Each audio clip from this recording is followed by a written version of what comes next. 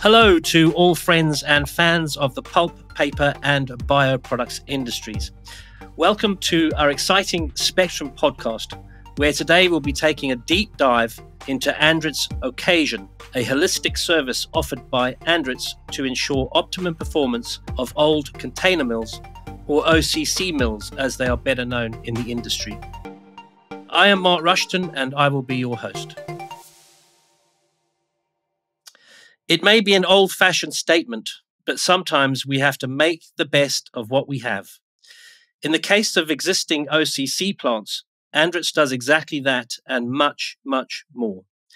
The OCCasion program brings existing OCC mills right into the 21st century by customizing and implementing the very latest in production technology and know-how across all processes. So today we are delighted to welcome ANDRITZ experts George Emery, OCCasion Process Director, and Al Zumpano, OCCasion Process Expert. Welcome, gentlemen. Great to have you here. Thanks for having us. Yeah, good morning. Okay, so let's dive straight in. Can you tell us about OCCasion and what the goal is of the program? And let's go to George first for that one, please. Okay, Mark, thank you. OCCasion is a process-driven program that gives technical support to OCC plants. We help customers solve problems or meet new goals or targets that they have. When we see customers operating at 10, 20, or 30% above their rated capacity and still need more, these aren't really easy targets to meet, but we're trying to help the customers achieve these new goals. Sometimes they're trying to improve yield or downgrade raw materials or improve uptime. And sometimes we go into a plant that just wants to know how they're doing. How do they compare to their peers? We started the program in January of 23, so we've been active just over 2 years now. And we cover US and Canada. There are 3 other groups in OCCasion that cover different parts of the world. So it's a global program. And, in the past couple of years, we've engaged with a couple dozen mills, and we find that we maintain an ongoing relationship with many of these mills with process support and trials and upgrades and so forth. Excellent. So it sounds like a very collaborative approach, George. Yeah, that's a good way to describe it, I think. Excellent. So Al, over to you. Who does OCCasion actually benefit? Is it any mill that uses OCC? I think it would be any mill that's using OCC, trying to make liner and medium grades. But the biggest advantages come to the ones that are adjusting their strategic plans to address the current business issues.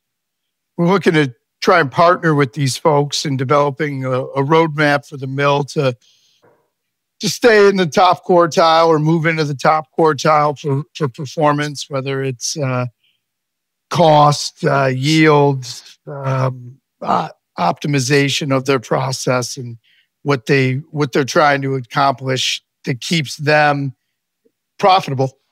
Again, collaboration seems to be the key here. You're really listening to what they're saying. Yeah, Mark, I think the biggest piece is it works best when it's a dialogue and we can engage back and forth to revise and adjust and come together. Excellent, excellent. And back to George, can you explain how OCCasion actually works in practice? Can you just walk us through how it would work for a customer? Sure. So we start with the audit process, and that means we go into the mills and we discuss with the OCC team, what are their needs? What are they trying to achieve? What problems are they trying to solve? And they hopefully tell us, how we can help them. This is probably the most important part of the audit process, is getting the customer's needs sort of figured out and defined. Most of the time, when we get started, we go through the flow sequence and get enough information on equipment models and process parameters that we can develop an as-running material balance. So we know what are they doing today, and then from there we'll develop a new material balance that incorporates the new goals. And We do that by, sampling in the mill. We do consistency testing, usually in the customer's lab, and then we do some more specialized tests in our labs around the world, actually. And this allows us to incorporate, their results into our models and show them, what will happen if they change this or change some things. And that really rolls into an upgrade plan. Here are some options. Here's how you could improve or achieve the new goals. And I think that this also becomes part of the implementation process where we install the upgrades or help them achieve the final process. Excellent. So it's a real listen, show, and tell type of collaboration that you have going on there.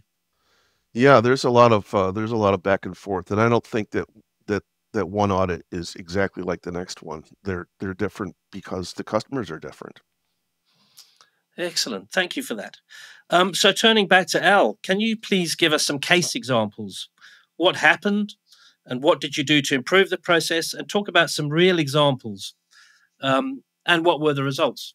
Sure, Mark. The one that leaps in front of mind here is the customer came to us and their production line was bottlenecked at about 1,050 tons a day, and they're trying to get a few more tons out the end of the line to try to get to 1,100 because the machine could handle it.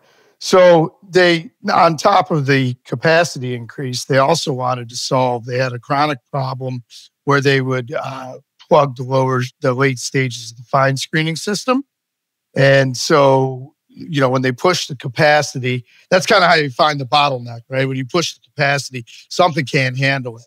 And so, we come in, we start with the material balance. Well, we start with the interview and finding all this out.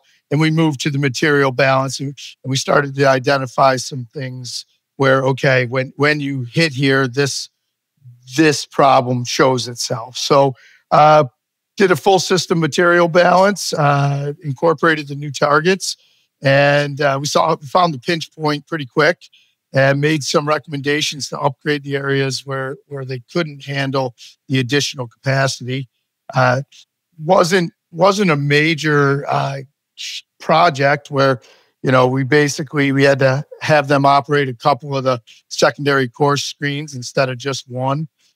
We had them put a few more forward cleaners on and replace the lower cones that were all worn out in the cleaner system with new cones, put a larger tertiary fine screen in the third stage of the fine screening system so that wasn't being overloaded.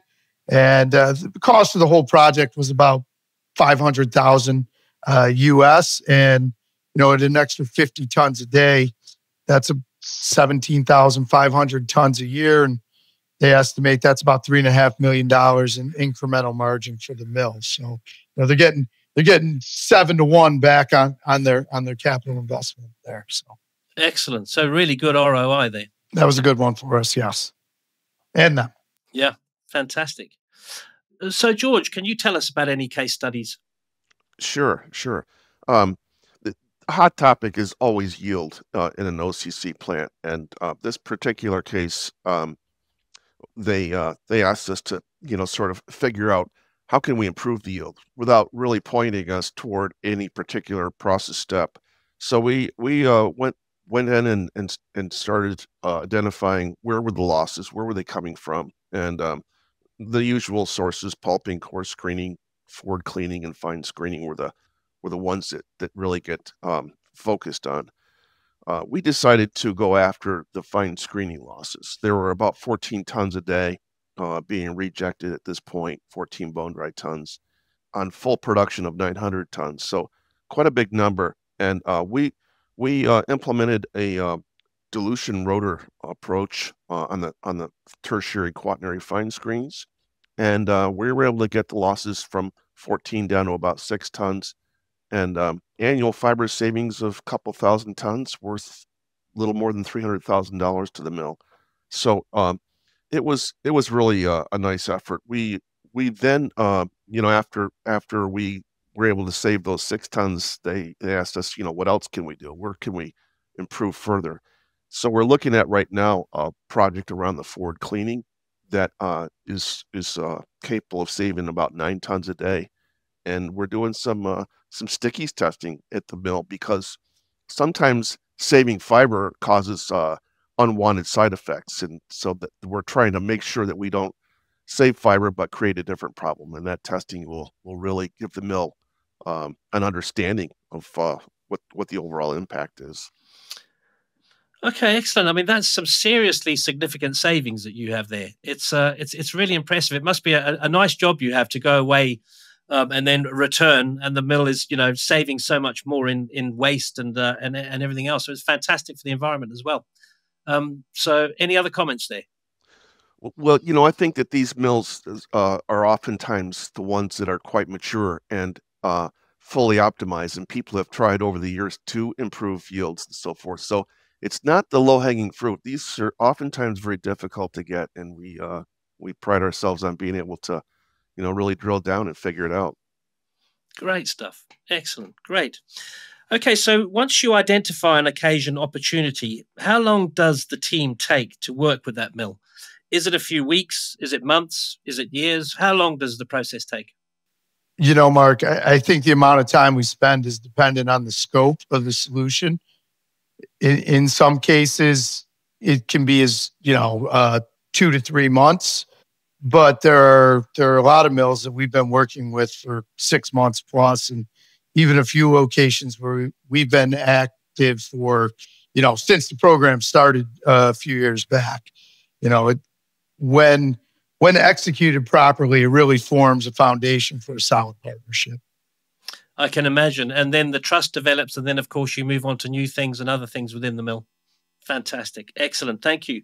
So back to you, George. Can you tell us why a special group was formed for this program? Sure. I think that our product groups in the stock prep area have a lot of very talented people and experts in their product areas. Where we saw the need and occasion was to sort of incorporate all of those product areas into a group and cooperate and support those product areas. So we felt that getting an occasion group would do that, and then we could collaborate, of course, with the product groups as well. And I think that broad experience gives us the ability to focus on the full system and help improve the OCC plants. Excellent. It sounds like a really excellent program, really good program. So a question for both of you here, as you've both been immersed quite deeply in it. If you had to pick one thing about Occasion that you really think makes the program work well, what would that be?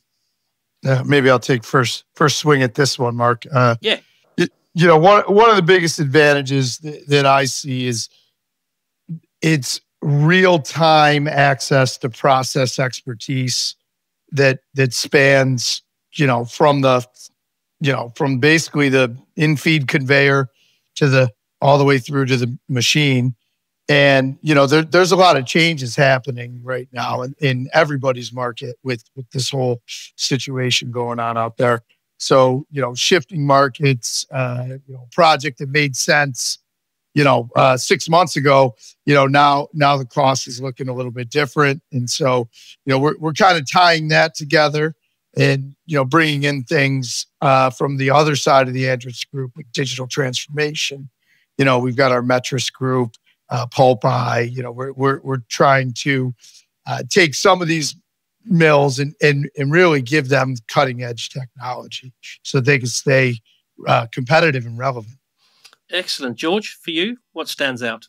Well, I think that, working hand in hand with the customers to help them solve problems, it's very rewarding. It creates strong relationships and really partnerships, I think. And that's very positive. But I also say that this is really a second item, that because we're a global group and we collaborate regularly, we're able to get ideas from different parts of the world and introduce those to our customers as well. So it's kind of a good way to funnel new ideas into the market. Fantastic. Thank you very much, gentlemen. Occasion sounds like an excellent, excellent program. So thank you very much for your deep dive discussion there. Yeah, thanks for having us, Mark. Appreciate it. So clearly, there is a huge amount of performance improvements that can be made to existing OCC processing plants with the Occasion program, and major significant savings can be made. Utilizing ANDRITZ knowledge across the board, as well as applying and installing the latest in technology, existing OCC lines can be brought firmly back into the 21st century. If you are interested in learning any more about the Occasion program, you can find out more information in the show notes of this podcast. And thank you to all our valued listeners, and goodbye.